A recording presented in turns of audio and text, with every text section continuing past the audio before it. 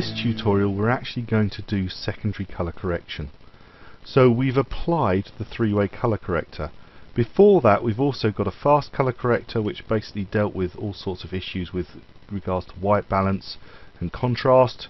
We did a little bit of movement for the skin tones with the second fast colour corrector that we applied, and now we've got a three-way colour corrector. We've had a brief look at what the three-way colour corrector can do, and now we're going to open up this tab that says secondary colour correction.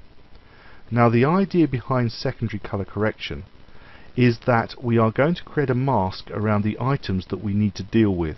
There are some reds in here that we can see quite clearly from our vector scope that are beyond broadcast safe, and I suspect that those reds are not just the teapot but even this little red thing over here, and possibly even the lettering on some of these books. So what we need to do is get this red reduced down so that it is less saturated and is a lot safer.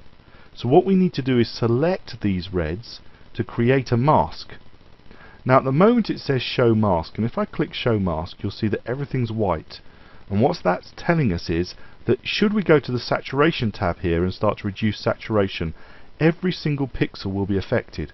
So I'm going to turn off the show mask and I'm going to start selecting the colour. Now I've got a colour swatch, so I could just click in the colour swatch and try and match the colour, but much better are to use these three pickers. Notice I've got a main picker, and then I've got a plus picker and a minus picker. So I can select a colour and I can add to that colour, and if I've got too much I can even take it away.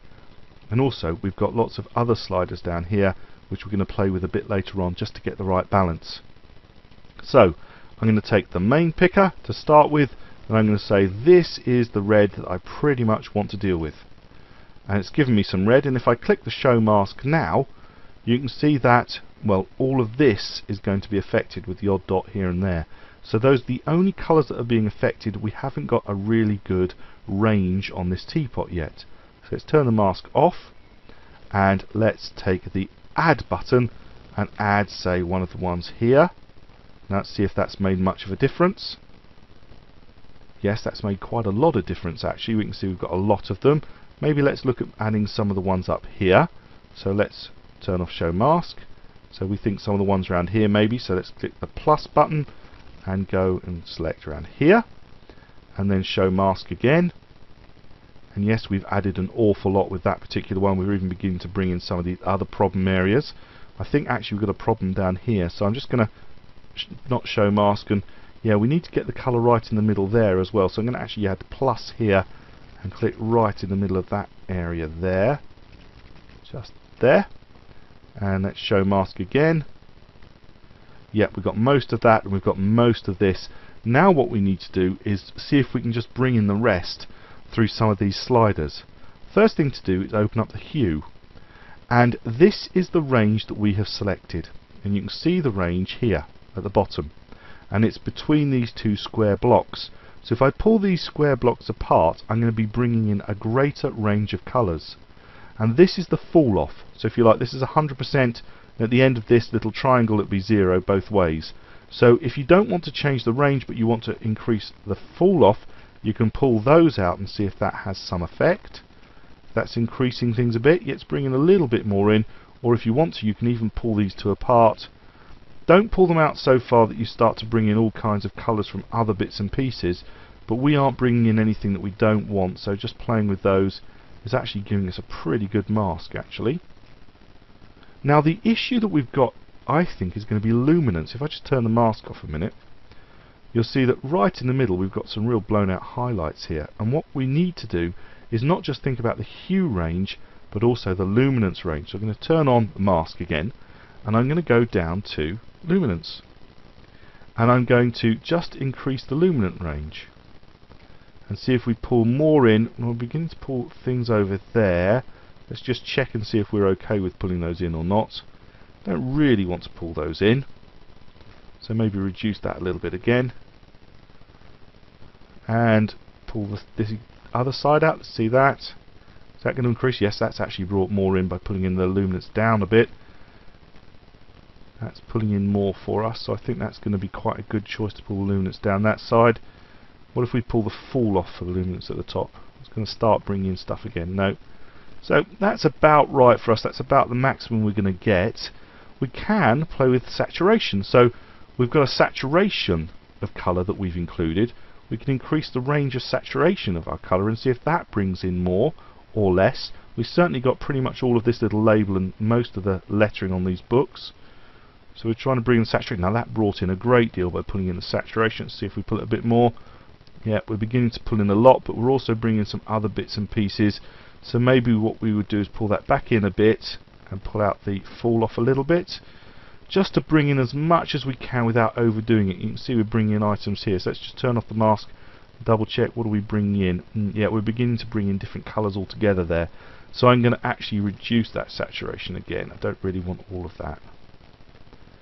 Okay, so I think we've got about the most that we can pull in with the saturation without putting in things that we don't want to pull in. So we've pulled out the hue, we've got the saturation, the luminance, and now we've got something called soften. And soften is effectively a blur. It kind of blurs it and smooths it out a bit. So you don't want much. They've got up to 50 here, but to be honest with you, you're not going to pull it out much more than 1, to be honest. Let's say 1.2, give it a moment, and you can see that that's blurred it quite considerably. I might even take that down. In fact, I'll click in here and do it 0.75 and see what that's like. 0.75. Yeah, that's a bit better. I want a little bit of a blur because get the edges a little bit softer. But notice we've even got edge thinning down here, so we can pull edge thinning out and see if that has much of effect on the whole thing. It doesn't make a massive difference, but it's just a little bit of something extra to play around with. There we go. So this is how we can build our mask up, so that these are the areas that will only be affected. And then if we wanted to, we could even invert it. So if we've selected the one thing that we don't want to be changed, so say I didn't want this red to be desaturated, but I wanted everything else to be desaturated, I could invert it, invert the mask, and now the red will be completely unaffected, but if I wanted to desaturate everything else, I could do. And that would give you the Schindler's List girl in the red dress effect. Although there are other tools to do that, but you could do it that way if you wanted.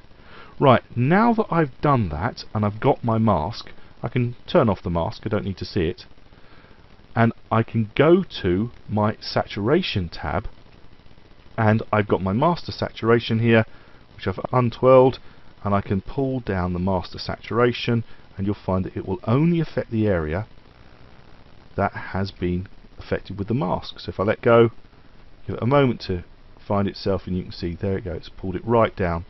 And we're beginning to pull it right down here in the vector scope as well. You'll see that if I pull it down, that red is becoming less and less of an issue as we've gone right down here. So that's how we can create a mask. Now that's too much. Obviously I've pulled it right down, so probably want to have a little bit of it left. So they've got a little bit of colour, but it's certainly going to be safe. That's the important thing, broadcast safe. And if you want to see how you've affected it, remember you've always got the FX switch. So before and after, before and after. And you can look at the vector scope before and after. You can see what difference we're making with playing around with these colours. So that's secondary colour correction, creating a mask and then finessing that mask inside the three-way colour corrector. And there are a few other effects that also offer secondary colour correction. We'll be having a look at a few more colour correction effects in the upcoming tutorials.